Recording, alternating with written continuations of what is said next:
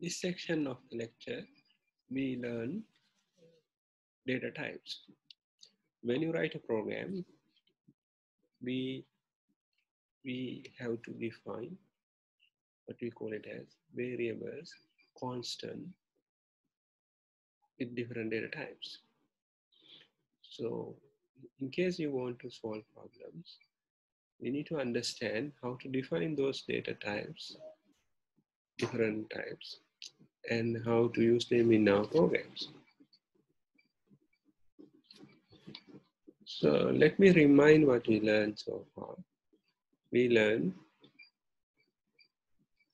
how to use basic symbols of flowcharts to develop or express our algorithms to solve set of problems. We have different problems to solve. That's what we're going to learn in this course. Problem solving. So in order to solve those problems, we have to develop algorithms. So flowcharts are the simple tools which we can express those algorithms, or we can illustrate those algorithms. By using 6 symbols displayed here, we discuss how to express or how to illustrate simple algorithm to solve different problems. So as you remember, first problem we solve is just printing our name on the screen. So I demonstrated to you how to do it using Scratch, simple visual programming language. Here in this course, we use C to learn problem solving. Since I would like to use GCC for that, I demonstrated you how to create a Docker image of GCC. So some of you may have Windows computers, so then you may not have GCC installed. So it's better you use GCC to follow this course. So I have created simple Docker file. Using this Docker file, you can install Docker in your computer and then build that Docker image, and then you can run this Docker image. So you may automatically get the GCC compiler and the prompt. So it's basic GCC compiler. You can get access to the basic GCC compiler to learn programming. So the first problem we solve, how to print the name. So the flowchart for that is start the program, print your name, that is output, and stop. So this program has output, only one process, so that is output. So we learn how to do it in Scratch. And if you want to do the same thing in C, so that is how you want to do that in C. So I introduced a very basic C program. So the C program starts with including what we call it as libraries. C has thousands of libraries which we developed, or different programmers from history now develop for various activities. We could use those libraries in our program. So in the methods or the functions, we will learn what is functions in later on. Included on those libraries, defined in a file called header files. So at the beginning of the C program, we start with this hash mark and say include, and need to give what we call it as header file name. stdio.h refers to standard input output library header file. So we say in this line, we say we would like to use a standard input output library in this program. C program starts with a function called main. Main is mandatory in any C program. So it is the starting point of the program. So here we say int, that means after executing this function or the method called main, it returns a value, integer value. So within the program at the end of each function, we must tell what it's going to return. So for example, in the main, we say return 0, it's returning an integer. So here we define what type of the data it's going to return. So this simple program has only one function, called it as printf. That function is implemented in a library called standard input output or stdio. So this printf library, within the bracket we say we want to print the name. So that's what we want to do, only thing we want to do. So this is how simple C programs look like. As I mentioned, in this C program, I'm using a function called printf. So that function defined in a library called standard input output library. So at the beginning of the program, we included the definition of this library using a header file called stdio.h. Any C program start execution from the main method. Begin and end of this main method marked by the curly brackets. So usually curly brackets represent the begin and end of the function. So this program has one function called main. Main is a mandatory function in each of the program. Printf basically displays output, it is a standard output to the terminal. We could use printf in different ways to display the strings, numbers, different values, decimal variables, and so on. So we will learn when we move on. In C programming, at the end of each statement, so we need to put a semicolon. Semicolon is used to mark the end of the statement. So after printf, you might see, or you saw that we have a semicolon. At the end of any function, like the last statement of the function is usually returned. So with that, we can return a value. So return is not mandatory, but as a good programmer, we should always use return at the end of the function. And then we have to give which value to return. So here return 0 means returning integer 0 after execution of the main method.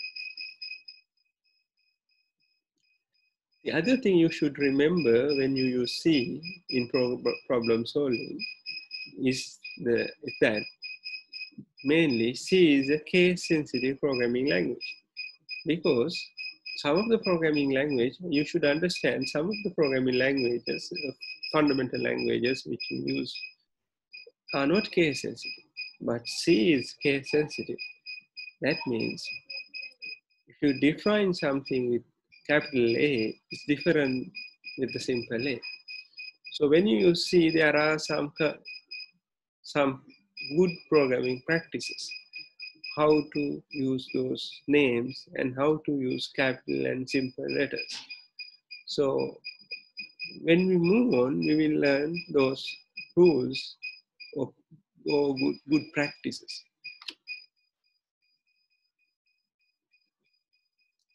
So in C, there are a set of words which are reserved by the language itself. So those words we cannot use in our program as variables or the constants. So these words we call it as keywords. These keywords define different data types, different basic programming commands, and so on. So those keywords, sometimes you call it as reserved words. So for example, so here we define a variable called money. The type of that variable is integer. So it writes as int. Int is the keyword. So basically keywords, we use simple letters. So these are the reserved words or the keywords of C. All reserved words, they use lowercase or simple English letters. So like auto, constant, double, float, switch, size of register, go to, for, else, if, those are the keywords. Actually, you might understood, C has limited set of keywords. All the rest of the actions or rest of the tools or rest of the commands which we have developed as functions, user-defined functions. So printf is not a keyword, it is a function defined by a user, but defined by previous programmer actually, by using those keywords. Main is again a function, not a keyword.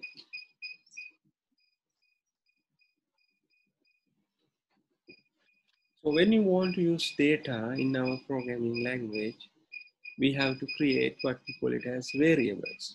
For example, here we are creating a variable called integer. The name of this variable, call it as identifiers. So int is the type of this variable. Money is the name of this variable. So those names, call it as identifiers. These identifiers must be unique within the function or within the program. When you define identifiers, later on you may learn scope of this identifier. So there might be identifier within your function, or maybe identifier which can access in between the functions, and so on. So here in this example, we have two variables we define. First one is integer type. Second one, call it as double, type double. Double used to store real numbers or the floating point numbers. So this double variable name is account balance. Integer variable name is money. Money or account balance, we call it as identifiers. Usually when you write identifiers, we can start it with the uppercase or lowercase letters, digits or underscore. So basically we start writing identifier using lowercase letters.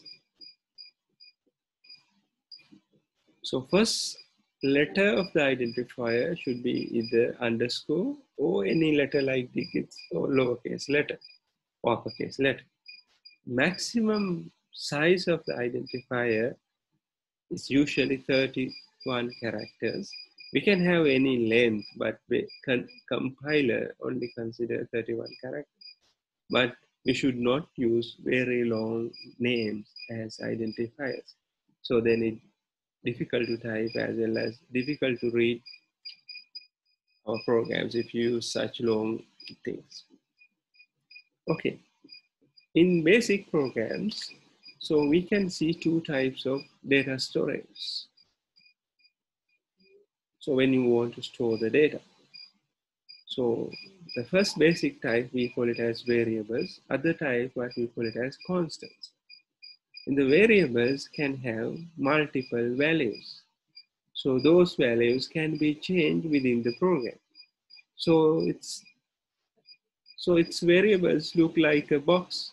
So any item which fit into that box, we can put it into the box. The constant is a closed box. So when you define a constant, we put a fixed value there. After that, we cannot change it within the program. But variable can be changed. But based on the box size you understood, the item we can put it in will change. Similarly, when you define those variables or the constant, we have to tell the system type of those data. As I mentioned, the very fundamental method of storing the data in our program are variables. So variables is a storage to hold the data. So data can be in different types like numbers, characters, and so on. So for example, here we define a variable, the name of the variable or identifier of the variable, call it as place score, and the type of it is integer. 95 is the value. So when you define a variable, we can give it an initial value. It is a best practice. We must give initial value at the initial value when you define the variable. So otherwise, C might take random value when you define those variables. So initially, when you define a variable, we should get the type of the variable and the name of the variable, and this mark in the programming call it as assignment mark. So this value is assigned to this variable. So that means 95, put it into this memory storage. So since it is a variable within the program, we can give different values to this variable. So the value we given will be stored in this variable.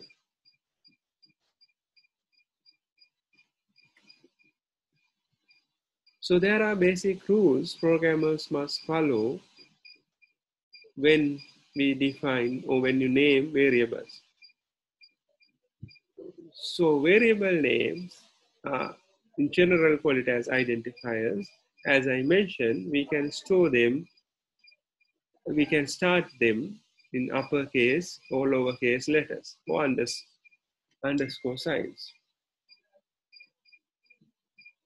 C is a strongly typed language. What this means is that type of the variable cannot be changed. That's why we call it as strongly typed variable. The value of the variable can be changed. So that means during the program, we can assign different values to that variable, but the type of the variable that cannot be changed after defining it.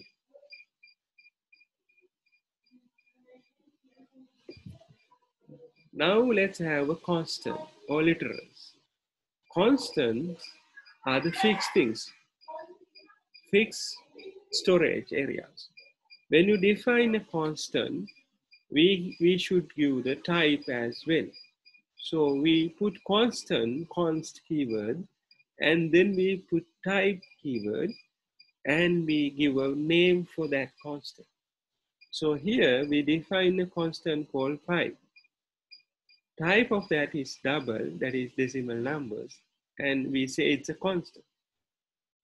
In previously, if I go back, so we say here int and the name. So there are nothing in front of the type. But here, when you define a constant, we must say before the type, we must say it's a constant.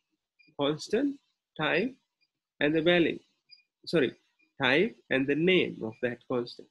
That is called constant identifier. And after that, we can give a value to the constant that cannot be changed throughout the program. So for example, we assign 3.14 to the constant called pi. So it's fixed constant type plus constant value cannot change. That is what it call it as constant.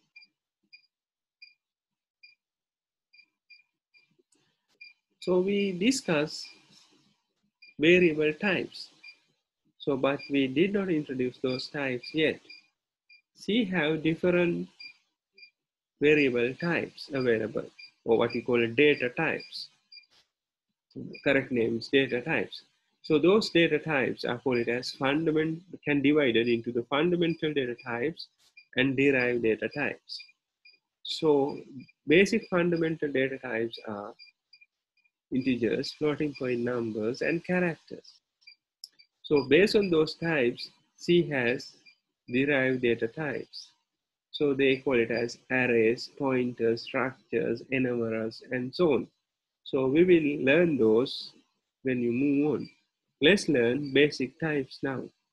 So those basic types are integers and floating point numbers and characters. So most of the first one is integers. Basically, integers stores numbers, positive or negative numbers, whole numbers. Integers are whole numbers that can have both positive and negative values. That means they don't have decimal values. We cannot use decimal values in integer types. So for example, here we define a variable called id of the integer type. So they are whole numbers. So here we define two variables called id and age. Both are integers. So when you say integer to the compiler, so based on the computer hardware, they create a storage with different sizes. So basically, modern computers, when you define an integer variable, the computer creates 4-byte memory location, or computer allocate 4-byte memory location to store those integer values. Since size of this storage is 4 byte, there is a maximum and minimum value which can be stored in this place. So basically, we have to store negative and positive number both because of that. So we could have, if it is 4 bytes, maximum bits we can have 2 to the power 32 bits.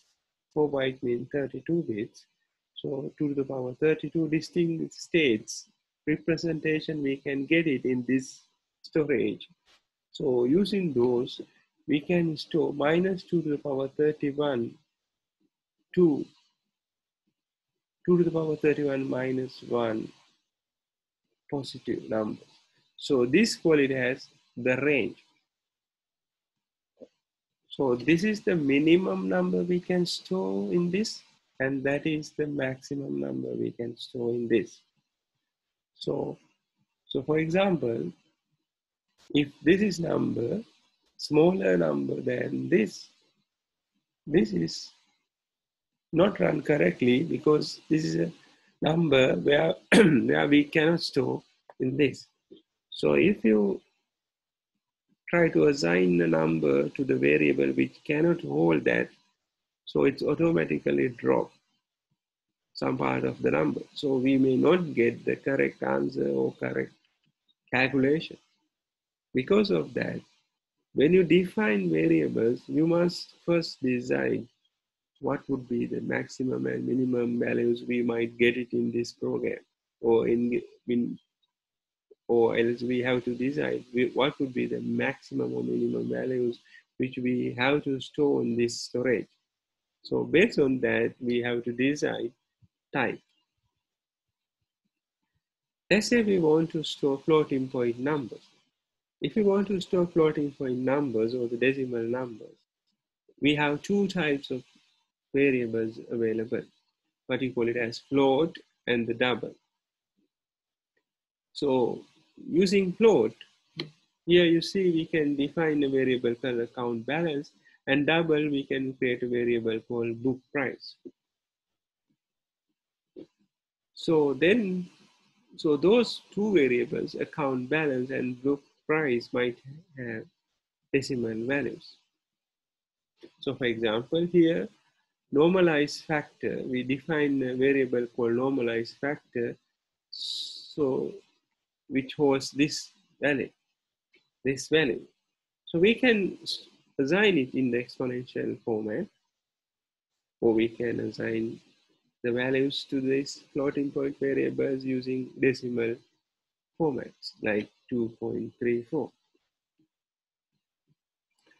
So the difference between float and double is the size, mainly the size. The float usually 4 bytes long, and the double is usually 8 bytes long. So then we can get more precision when you use double than float. So if you want to have like scientific calculations which are more accurate values, so better to use double. If you just want some decimal numbers and you are not concerned about the accuracy, so you can use float. So in case we want to store some names, so we are using a variable called characters.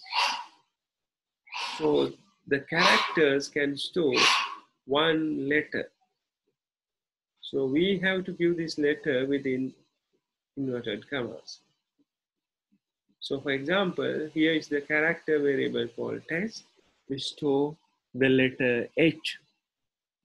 So size of this character is 1 byte. So the computer allocate 1 byte when you define a variable called character. In addition to this, so C has other basic data types. So we only learn integer, floating point numbers, double, and characters, but it has some keyword called unsigned. So for example, we can put unsigned in front of integer and define a variable called unsigned int. So then it only can store positive numbers. So we can have then kind of a variable called short and variable called byte. So using those types, actually, we could change the storage types. The other thing we must learn at the very beginning, so when you write a program, so you have to, your program should have readability. That means someone else, not only you, have a look on this program should understand what it is. So in order to increase the readability, programmer must follow two things. First one is writing comments. The other one is indentations. So we will learn indentation and how later on comments. Let's discuss a little bit. So comments means we describes a program in the source code itself. When you put those comments, the compiler may not take these lines into consideration while it compiles the code. So the C use // symbol to have a single line comment. So if your comment is in one line, so we use / and write that. So then it may not get compiled. So it is just for the information. So if you want to write multiple line comments, we have to start it with /* and close it with //. So whatever we type in between, compiler may not compile. It consider the data or whatever we type in between as comments or the description of your program. So from the beginning, as a good programmer, you must learn how to put those commands. Okay, now let's try to do several things to understand what I discuss in this session. So I'll take the command prompt and I start my kind of Docker image. So since I run the Docker image in the previous time, I don't need to run it back. Instead of I can type docker start option AI minus AI and the image name GCC. It will start my Docker image, virtual image, which has the GCC compiler. So I mounted my local programming directory as my home is mounted to my programming directory. So I then goes to the directory called for ERP lecture 1. There I store my programs. So you can have like similar directory structure where you want to store your program. So as you remember, I used in the last week, I wrote a program called I-Go-C. So using VI editor, let me open this program. So you see it's include the library main print. If you want to print your name on the screen, instead of I-Go-1, I can type my name like here. So then /n says after print it, go to the next line. So we will discuss printf function in detail later on. So I save and exit this program. It's called WQ, write and quit. And then I compile it using GCC. It will create a file called a.out, that is executable file. I put a.out will execute the program. So you see my name is there. So similarly, if I want to, let's say I want to define a variable in this same program, I take this program back. I can define an integer variable. Let's say integer x has value 5. So now I want to print that on the terminal. What I have to do is I have to type like that. So I say printf, and after that I need to tell which type of variable I am going to print. So for that I using what we call formatting string. So there I say %t, that says I am going to print a variable integer on the terminal. And after that string here, we put comma, and the next, that is a variable name. When I put that, it print on the terminal not the x, it print of the terminal value of x. The x is a variable, value is 5. So now it should print 5 on the screen. So I compile this program back after save it, and then I run it. So you see I got 5. So similarly, I can define different variables and print them using printf. This printf command is output command.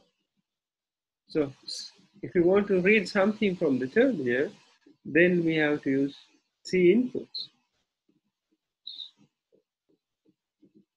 And then printf is the output. Input function we use is called scanf. Using scanf function, we can input the data to a C program. And using printf function, we can print the data to the terminal. Okay, so we will discuss this input output further in the next session.